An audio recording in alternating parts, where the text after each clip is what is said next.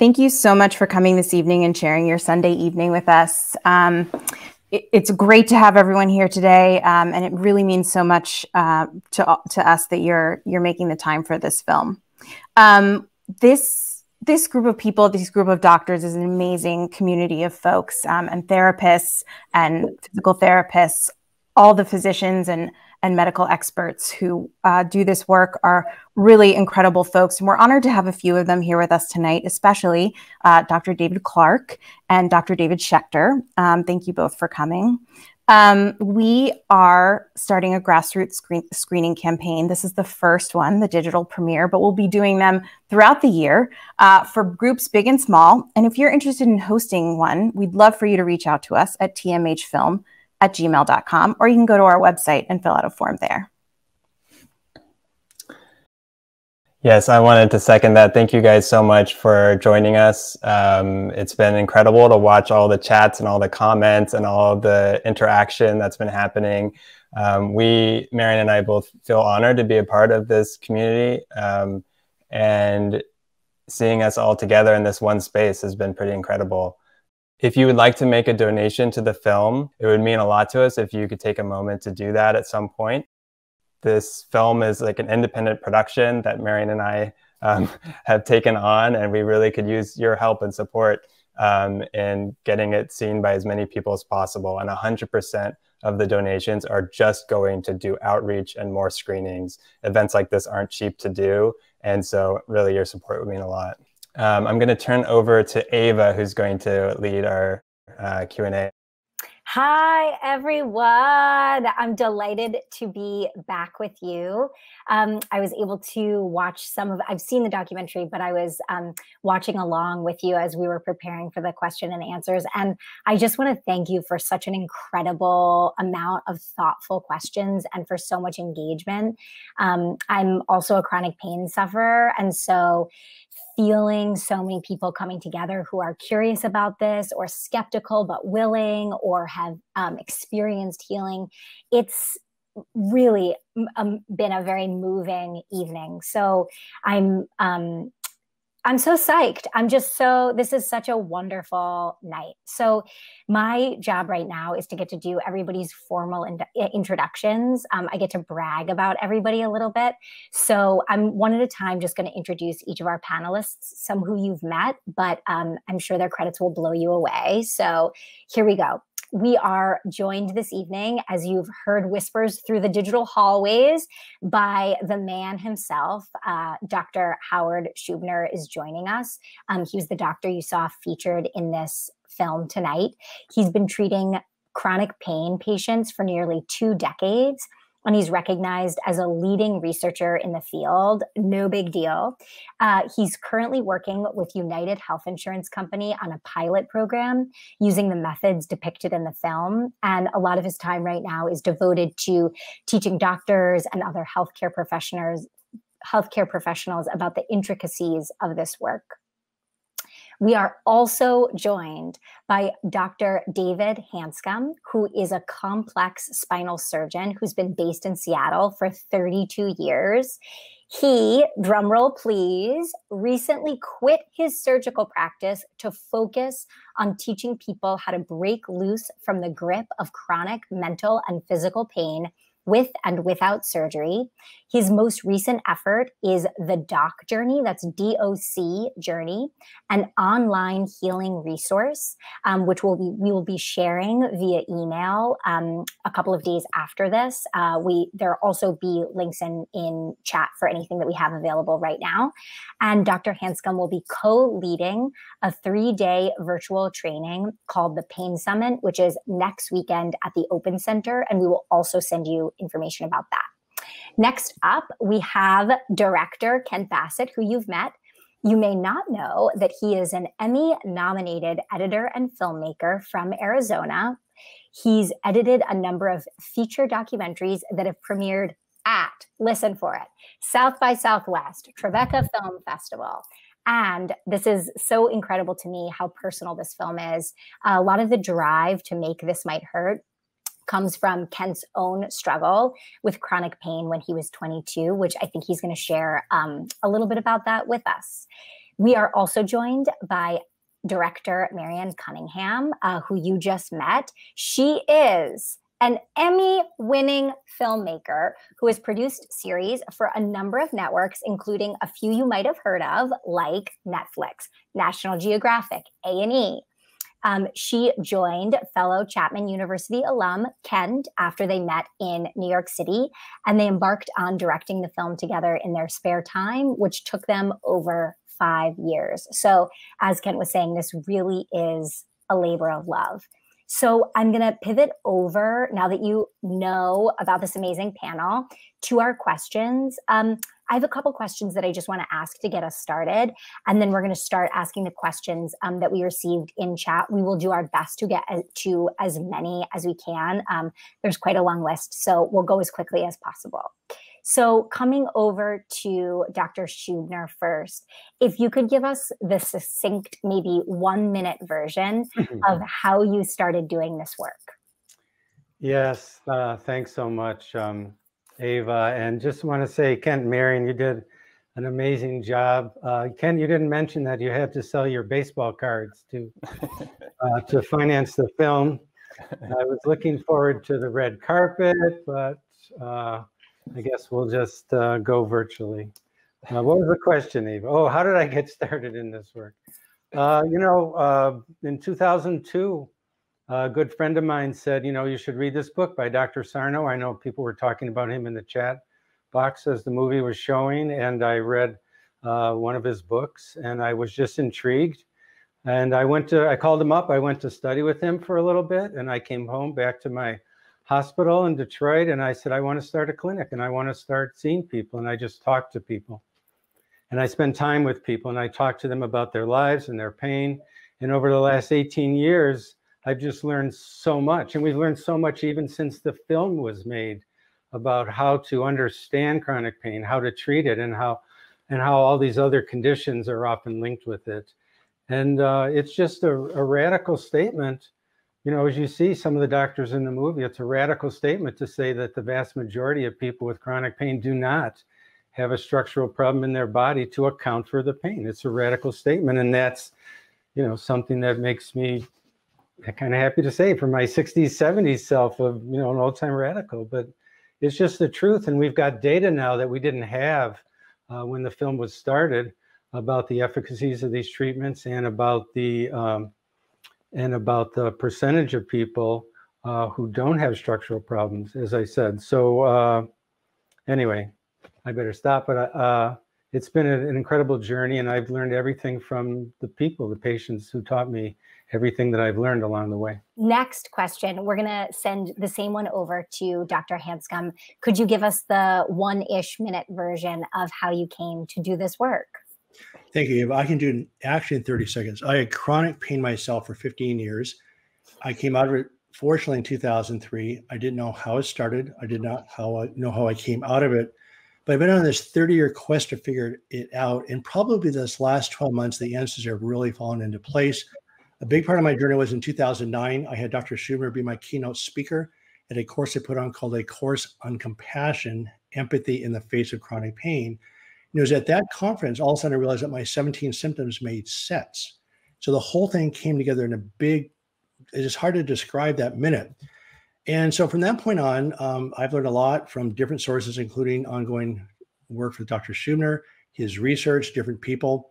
But we've watched hundreds of patients go to pain-free. And watching patients go to pain-free has been by far and away the most rewarding phase of my career. It's been unbelievable. Kent, we're coming over to you. Would you share with us a little bit more about what made you want to make this documentary?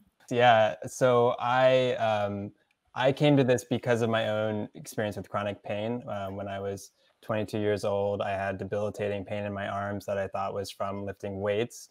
And it just got worse and worse. I saw so many doctors, and it wasn't until I read a book by Dr. John Sarno, The Mind-Body Prescription. I read it at Barnes & Noble. I knew for sure, oh my God, this is what's going on. And I got better the next day.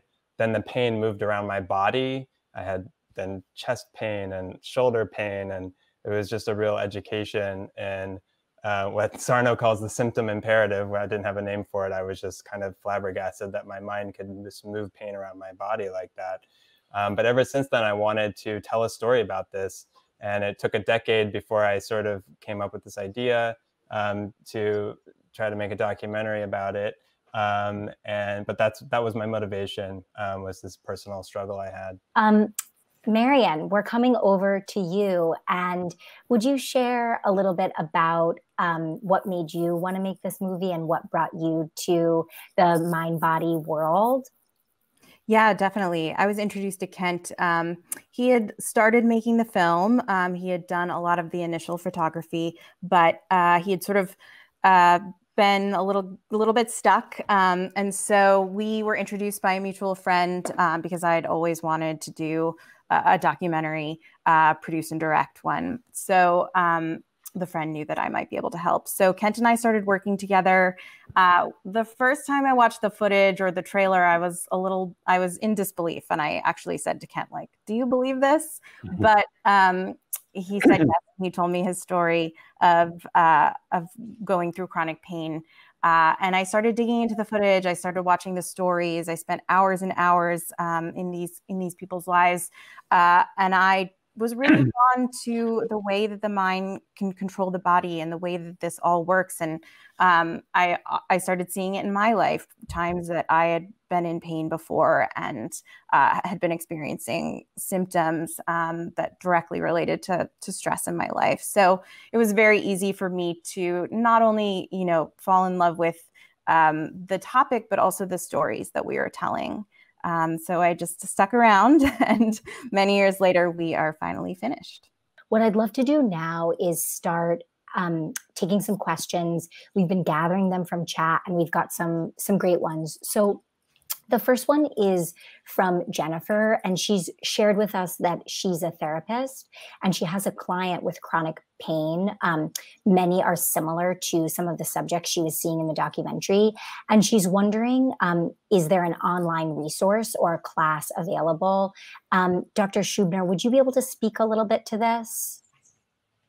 Sure, no problem. I think Ava and Marian were talking about, we have a community of physicians and therapists and coaches and physical therapists, a variety of people who are doing this work together. So, for example, you mentioned David Clark. So we have something called the PPD Association, Psychophysiologic Disorders Association, and that Kent will put that up for you. It's an online resource to find physicians and therapists who do this work. There are several resources that we'll put up, including David mentioned the Doc Journey that he started. I have a program. I have two programs, one at unlearningyourpain.com, one at freedomfromchronicpain.com, the Curable app. We've worked with those folks. It's an amazing project.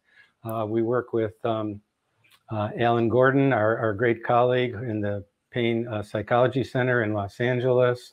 So if you just begin to, search online, and the courses we're teaching, et cetera. So if you just begin to search online for mind-body syndrome, for TMS, tension myositis syndrome, the tmswiki.org is another fantastic resource. So there's a lot of stuff out there. And then there's a whole sorts of books. Must be a dozen books that have now been written by, David and I have written some, but also my colleague Alan Abbas and I wrote a book together. So anyway, I don't know what to say, but it's not just one, but there's a lot. And you should just kind of poke around. You'll find it. People find us all the time. This next question is a really important one, and I'm going to send it back over to you, Dr. Schubiner. The question both from Chris and Amala, and some other people might have asked it as well. Is this work reaching communities of color? Yeah, we've realized, I think if you look closely at the relationship between emotions and pain, there's a strong relationship, as we pointed out in the film. This is part of the human condition. But we've also seen this tremendous amount of data on the effect of racial injustice on people. For example, the weathering effect, how health of people of color is affected by racial injustice. And it turns out racial injustice also is one of the factors that can cause chronic pain. I'm starting to work with some folks here in Detroit and nationally to do some work on this and to write some papers and kind of bring this to light because it's a crucial and important topic. Dr. Hanscom, we have a question. I think this could go to either of the doctors, but it is specifically around spinal surgery. So Matt gave us a great question, and he's asking, it's a big one, but he's asking, how do systems change? And he says, especially systems that are built on a capitalist model of healthcare. And he gives the example that the evidence for spinal surgery is poor, despite that the system pushes evidence-based medicine. So he feels that there's a big gap being set up, but that very few people know how to address and how to bridge that gap. So maybe from a perspective of a spinal surgeon, do you agree with that premise? And what is the way forward in terms of changing the system? So the change is going to have to come from the public. The hospital systems, instrumentation companies, pharmacy are making too much money. It turns out that really most symptoms are created by an interaction between your circumstances and your coping skills. And when your stress limits are exceeded, you get sick, you develop symptoms. So by learning how to increase your resiliency and process stress better, people heal. Spine surgery doesn't do that. In fact, the success rate of a spine fusion for back pain is 20%. 20%. That's why I finally quit my practice, because when you have a failed spine surgery, in fact, the chance of failure is between 40 to 60%. There's actually double the chance of failure operating in the presence of chronic pain than there is success. So the change has to come from the patients, and the entire system could be flipped on its ear really quickly by tripling or quadrupling the reimbursement spent talking to the patients. We don't know what's going on. We're making major surgical decisions, 14 hours of surgery on one visit. The complication rate is 75%. I'm in charge of the Scoliosis Research Society Non-Operative Care Committee. There are no standards of care that are defined. None. Nothing is defined yet. It's $20 billion a year and climbing. I looked last week, there's over 1.2 million surgeries done a year on just the spine, and the vast majority of those simply should not be done. This question comes from Itir, and forgive me if that's a mispronunciation of your name, but thank you for the question. And here it is. What have you observed as the factors that determine a patient's success with healing versus those that don't? And I guess also included in this, is there a pattern that you've seen in that? Yeah, that's a great question. Thank you. To start with,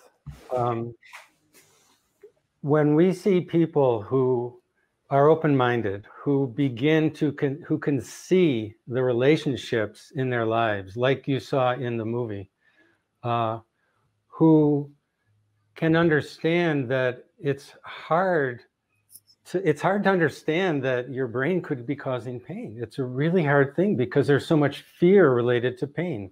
As Alan Gordon, my friend, always says, we're evolutionarily wired to be afraid of pain because it's a danger signal. We need it. It's protecting us, but the message that our brain is giving us may not be that we're injured. It may be there's something wrong in our life. So being able to kind of wrap your head around that seems to be a critically important part of our treatment. The second thing is getting an accurate diagnosis.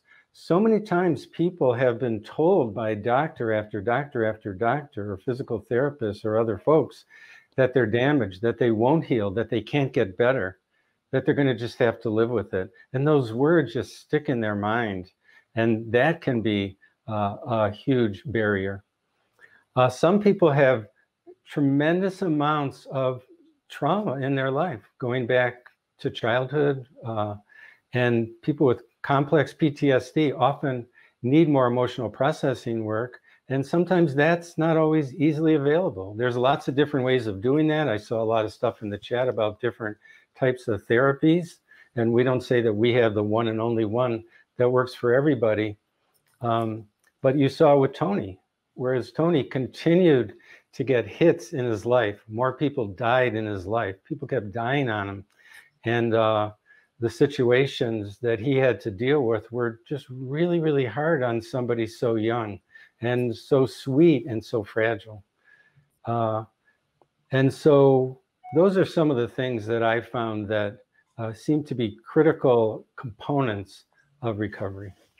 Let's send that same question over to Dr. Hanscom. Have you observed similar factors or differing factors in something that would indicate a key to success healing with this work? Yeah, my approach is a little different. So I'm 100% supportive of Dr. Schubiner and the pain circuits and the pain triggers, et cetera. So emotional pain and physical pain are processed in the same way. But we've also found out that you are under sustained threat, whether it's physical or mental, that your body's immune system kicks up and there's inflammation. So I think this will be available through the notes, but I put together, a group of us put together what's called Plan A, is called Lowering Inflammation Lengthens Life. And there's 12 categories of things you can do to lower inflammatory markers. And as your inflammation lowers, your body's chemical profile changes and you just feel better. Emotional factors are part of it. There's also things like an anti-inflammatory diet, exercise, better sleep. There's anger processing, forgiveness. There's also anxiety processing. There's play. When you're at play, not obsessive play to distract yourself, but play just to truly relax and change your body's chemical makeup. So again, you've changed the brain circuitry, you've changed the body's chemical response. And I look at the body as a total bodily response to the environment or your circumstances. And as you learn these tools to regulate that, then you're safe. Once you have control of your body's chemistry or reactions, and again, I think Dr. Schubiner in this film showed really clearly that you have choices. You can make some choices. And those choices have a profound effect on your body's chemistry. Related to what you're both speaking about, we've had a couple of questions around this, and I'm going to try to combine them to see if we can answer them at the same time. But both from David and Scott, they're asking about, well, David is noticing that in the documentary, there's a focus on anger and guilt. And he's curious if that's intentional or that's just what comes up, and is wondering about focusing on fear or ambivalence or confusion or sadness, and if those help create release in the same way. And then related to that, if it's not too much to take on in one question, is a curiosity from Scott around, do you need to know the reason for the repressed emotion that's causing the pain in order for there to be that release? Yeah, great questions. So to put it into perspective and make it very simple, that we start with an assessment, an evaluation, making sure we have the diagnosis right of a mind-body condition. Then we do pain, neuroscience education to make sure people understand. Then we help to calm their nervous system with meditation, with somatic tracking or mindful awareness type of exercises to help them go to safety. And you just didn't see a lot of that in the film. But remember what Kim said, I'm not afraid of it anymore, where she was pruning the hedges. So a big part of our treatment is that before we even get to the emotional processing work. Not everyone needs emotional processing work in order to recover. And certainly not everyone's going to know, is there a certain key like, well, this is the one thing, the one emotional thing that really did it, and I don't have to worry about the other stuff. It all comes together. And so we try to individualize the treatment and make sure everybody gets what they need. Not everyone needs emotional processing. And when you do emotional processing work, for some people, it focuses a lot on anger and guilt, but other people, it's more related to fear or more related to grief. And as David pointed out, the point of doing emotional processing is not just to recognize emotions or just to feel them, but to be able to move through them and move to compassion for self, compassion for others, as David pointed out, forgiveness. And then taking action in your life that might be necessary to help you do what's important to you so you don't feel trapped in your life. So it's very nuanced, and it's just hard for the film to show all of that. Great. Thank you. And related to that, have you found about noticed anything about the efficiency of peer work rather than therapist participant work. We're getting that question from Barb. Yeah, there's so many ways to do this work. People have started doing coaching work. People are, doing a lot of, obviously nowadays, virtual work. I'm doing all work virtually. So I'm not running groups right now that we used to. Some people do fantastic with groups. Other people prefer individual treatment. It's a continuum, and you can, whatever seems to work within your setting. I found groups to be very difficult to monitor and do after a long time. So I started doing less of them actually than I used to a few years ago. But a lot of my colleagues do group work, and it can be incredibly powerful. So Ava can make a comment here. Please. Okay, a couple of things. I won't go into anger too much. I guess it's interesting listening to Howard talk, because as I listen to him, what we're doing is almost identical. We have different words for the same thing. So it's hard to explain all this in this type of format, but please look at anger. It's always the tipping point of health versus, I call it the shortcut to health is forgiveness.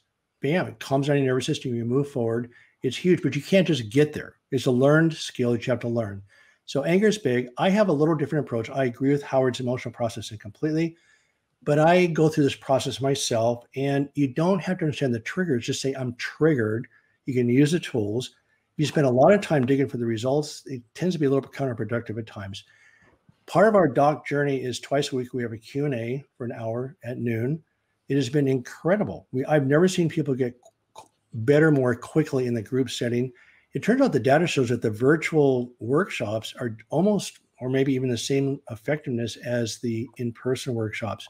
We've also found that the group settings probably cause oxytocin to be secreted, which is a very anti-inflammatory medication, social bonding. And Howard would agree with this, that loneliness is a major factor in creating chronic pain. So we have found the group settings to be really, really critical. So we love it. I run the groups twice a week, and I just have the best time. Great. And while we're with you, you might either of you can weigh in, but I wonder if Dr. Hanscom has back experience with this. Can this technique work for nerve damage and nerve regeneration? This question is from Karen. Dr. Hanscom, you want to chime in on that? Well, we know that it works for phantom limb pain. We've seen cases of that, and I think Howard's also seen the same thing, because talk about nerve damage, the nerves hurt, there's neuromas, and there's nothing there. But I'm convinced now that you can reprogram your brain around almost anything. I have one gentleman who had 27 surgeries in 20 years. He's been pain-free now for 5 years. So I think what happens with the programming, you develop this new nervous system within the old nervous system, and the new nervous system doesn't have pain. So the answer is, I don't know. On a given person, I never know, but I've seen the most incredible circumstances heal that I just never would have believed 10 years ago could have been possible. We have so many questions coming in. I think we're going to do another 5 or 10 minutes of questions. So let's do one more right now. Okay. So this is from Kartik to Dr. Schubiner. Especially in the case of trauma, what have you done to enable a safe environment for participants to help each other express difficult emotions? Safety is everything, and compassion. Really, to me, it's completely around compassion, because if you're not able to create an environment where the person that you're with knows that they're cared about, basically they're loved,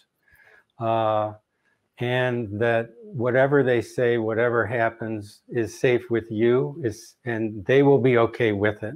So it takes a little bit of courage to create that environment, to say, I'm here and we will be able to handle whatever comes up. And I learned a lot of that from Dr. Alan Abbas, one of my mentors. So it's something that you do with experience, and it's something that good therapists do. And you have to be very careful, because some people are have been traumatized, clearly. And you just have to go little by little, step by step, making sure you're checking along the way, making sure people feel safe. So I'm going to do a couple of quick announcements, and then we're going to take a few more questions, and then we will say goodnight. So the first one announcement, you are here. We are so grateful that you're here. And as Kent and Marion shared, the way that this film gets out, the way that this information gets out is through you. You are now the community around this film. So if you're curious about what you saw, if you liked what you saw, if you know somebody that would be interested in it, can you picture that person or a couple of people in your mind and share this information with them? People can buy a personal copy of the film from the website, which is thismighthurtfilm.com.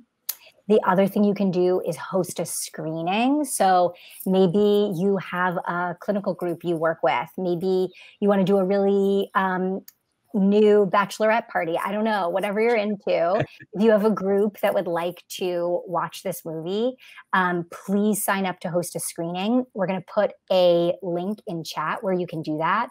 But you can also go to the website. Again, that's thismighthurtfilm.com. And I want to get to all the good questions, but I'm just compelled to say I am not a random person just telling you to tell your friends. Like, from personal experience, watching this has changed my life. And it's because I happen to know the person that made the movie. So you might be that person in somebody's life that this information could really change something for them. So please send the email. Please direct people to the website. Not only does it help the movie, but it really does help people who are in pain. So help us get the word out. The last thing is we can use your financial support. If you are in a position to make a donation, maybe you didn't pay to come to the screening and you could donate the price of what a movie ticket would be. Maybe you just have some extra bones lying around. We would appreciate any and all of it. And as a reminder, just what Kent and Marion said, that all proceeds go towards creating more screenings and getting the word out. So it all goes directly to that. So whatever you're capable of giving would be so appreciated by the creative team and the doctors who are in the field doing this work. So thank you for listening. Thank you all so much. Sorry. Thank you all so much for the donations that have come in already. We're seeing them. We appreciate them so much. They are so helpful, and they're going to help us with this grassroots screening campaign to get the film to more people throughout the year. So thank you. It's happening live, folks. She's popping in to tell us it's happening live. It's so exciting, right? There's real downsides to virtual screenings, and then there's real upsides because you can just be with so many more people from all over, and you can watch those donations come in live. So we're going to do another about 5 minutes of questions. If you have to jump out, we get it. We hope you have a great night. But if you can stick around, we're going to get through as many of your questions as we can in the next 5 or 10 minutes. Ava, did you announce the Pain Summit by chance? Do it right now. Do it, please. I think it's on the notes, but this has been put together in conjunction with a pain summit we're holding next Friday, Saturday, and Sunday. It's a virtual pain summit. It's intended for everybody, mostly medical professionals, social workers, physical therapists, OTs, physicians, but it's also well within the reach of people that are in pain. We're excited about it because what we're doing is we're starting to collect the basic science research. And again, Howard's been a major factor in this. It's a collective effort to try to get a punctuation point to create this new awareness in chronic pain. It is solvable. The neuroscience is deep. There's actually much more data for this than what I would say traditional medicine right now. So it's easy access. It's Friday, Saturday, and Sunday. A great set of national speakers. Dr. Schubiner is one of those speakers also. Dr. Stephen Porges also. So we're excited about the Pain Summit. It's our first annual Pain Summit. So please consider joining us for that. Well, I'm glad you did it. Could not have said it better. Okay, coming over to you, Dr. Schubiner. This is a great question that a lot of people have from Alyssa. She's asking, what is recommended for maintenance once patients start to feel a lot better, but they want to avoid relapse? Yeah, a lot of people ask that. I think the most important thing is to not be afraid of having pain come back, not be afraid of getting pain or getting anxious or having trouble sleeping sometimes, because this is a human condition. Everyone suffers from being human. And oftentimes I say to patients, oh, I see what your problem is. You're human. You have a brain, you have a body. Stress is going to happen in life. You can't change that. And I still get pain sometimes. In the last 5 years, I've had a couple of different pains that have lingered for a while. So if we're afraid of having pain, if we're afraid that it's going to come back and we're always looking over our shoulders, that's the problem. So the best thing to do is live your life, live with joy, live with love, and do whatever it takes to stay healthy and balanced. And so if you find writing is helpful, do some writing. If you find meditation is helpful, do meditation. But don't feel like you have to do homework, you have to be careful living every day worrying that you're going to have a mind-body reaction, because we all do. We're getting life lessons here tonight from Dr. Schubiner himself. I'm really going to take that one to heart. Thank you. Next question is from Shelley, and let's send this back over to Dr. Schubiner. She's asking, are there clients who would turn away, asking if their pain could not be helped with these methods? Is that something you would be able to identify? Well, the work that I do is mind-body medicine work. I treat people with brain-based pain.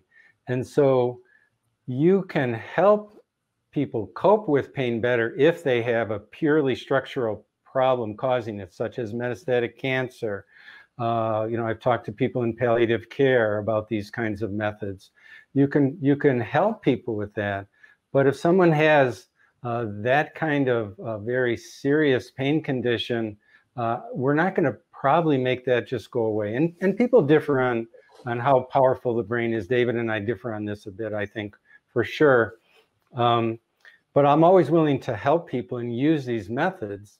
It's just that when the diagnosis is a purely non-structural problem, like all the people in the film that you saw, I can be very confident and hopeful that they can actually eliminate pain as opposed to simply coping with it better. So, Ava, yes, you want to respond to that? Please do. Yeah, I think there's something about Kent and Marion, by the way. So I met Kent maybe 5 years ago in New York, and he's been remarkable. And I think there are things in this life that deserve to be supported. And I rarely see somebody who takes, a lot of people get better from chronic pain. I mean, we see this all the time. This is not unusual, but we don't see that many people that committed to go out and spend 5 to 7 years of their life trying to get the message out to other people. This is an admirable effort. We find out one of the end runs to solve chronic pain is the spiritual journey, play, but also giving back. So they're giving back in a huge way. So for those of you who have found relief from chronic pain, I know there's many of you on this film tonight, please consider supporting them strongly. They deserve it. They're incredible people. This also, I was touched by the film personally because it's life. It reflects my patient's experience. Not everybody gets better.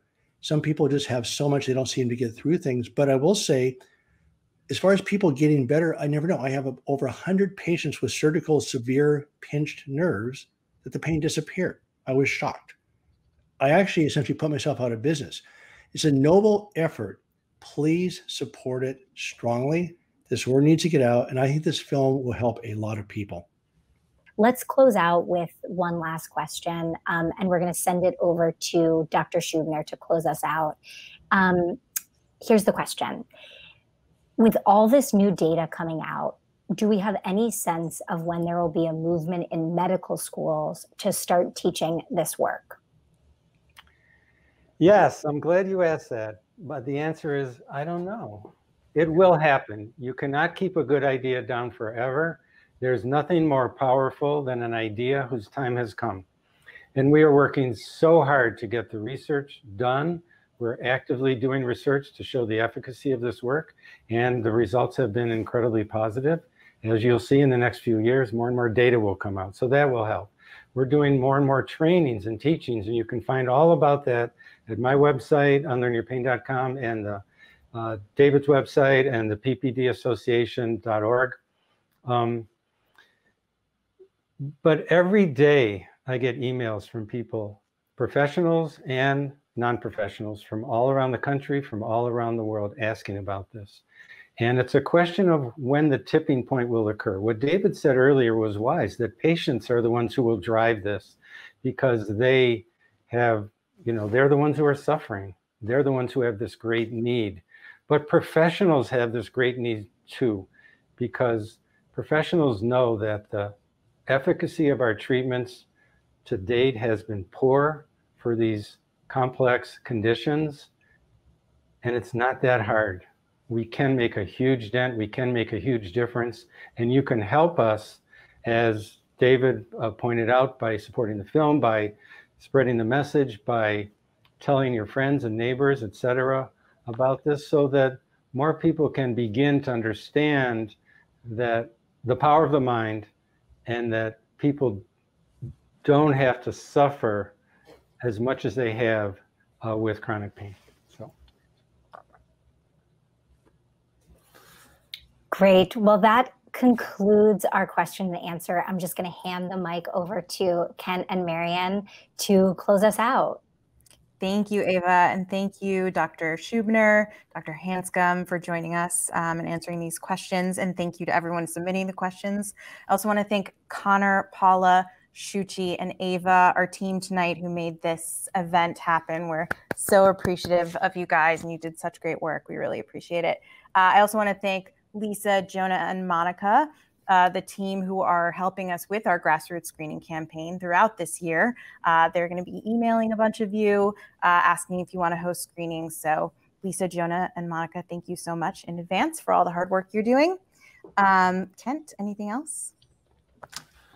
I think that's everything. I'm just so thrilled still to be here. We're seeing donations rolling in still, and it's just really making it feel like so special to be in this community. I think it's a really amazing community, and I'm proud to be part of it. So thanks for joining us.